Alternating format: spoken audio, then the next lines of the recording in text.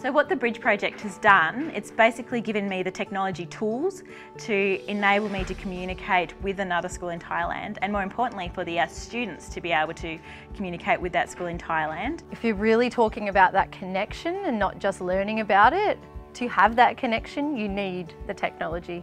To be able to learn about programs that I could use to teach about especially food for my area has been incredibly beneficial. So being able to do the Google Hangouts and being able to really talk one-on-one with a person in another country in class is an amazing opportunity and really accesses that cross-curriculum priority of, Asia and its connection to Australia.